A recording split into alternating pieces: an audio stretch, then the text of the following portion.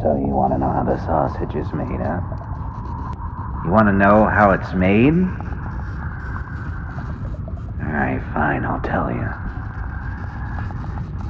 There's plenty of things that you can do with a dead pig. But I recommend making sausage out of it. Now, you see, most people, the only bit of the sausage that they ever see is when they wake up in the morning and they open their sleepy little eyes and they see a big tray lying there on their lap with bread, eggs, and maybe 1 to 2 big, plump, juicy, delicious, maple-flavored sausage. But they never really think about how that sausage came to be.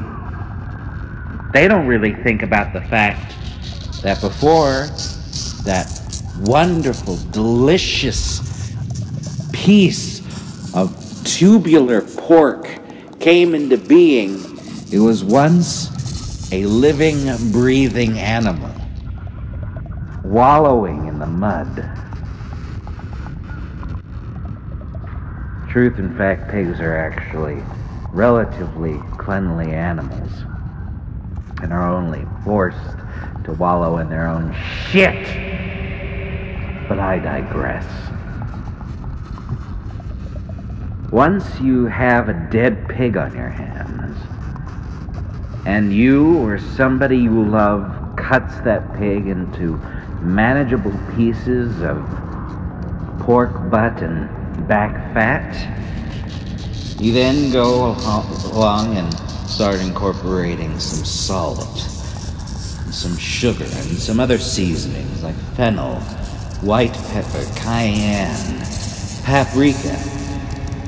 Maybe if you're going out there, some red Worcestershire sauce, and garlic. And don't forget that black pepper. Never forget the black pepper. Make sure that you have the sausage casing. Now, I'm sure you can get your own just from the market, and that's probably the best and easiest way to do it. And from here on out, it's about after you whisk together the salt and the spices, and you leave the meat in the refrigerator overnight, marinating in all those good flavors,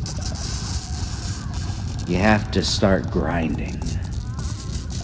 You force the pieces mixed together into the grinder. You have somebody else catch it because, oh, and don't forget to tie off the end. If you forget to tie off the end, you'll be in a world of hurt. Yes. Then you feed the grinder with the meat. And out pops sausages, a one long link. And the sausages made into smaller sausages. And from there you have a whole long chain of them. You can poach them in water. You can grill them. You can smoke them if you like. At that point, it's your prerogative. But the short answer is, of course, when I say I know how the sausage is made, I'm not talking about sausage in the literal sense. Because everybody should know how sausage is made. But I guess the point that I was trying to make when I say some people don't know how the sausage is made is because some people don't care to know. Some people are afraid of the truth. Some people think that they're above the making of sausage. But in reality, Without that sausage, their whole world would be meaningless. But they don't want to get their hands dirty. So they make somebody else make the sausage. They don't even think about it. They don't even allow the sausage and how it's made to even enter their consciousness. They just pretend that the sausage was always there, waiting for them to consume. And yet, they have to eventually face the fact that somebody had to do their dirty work for them.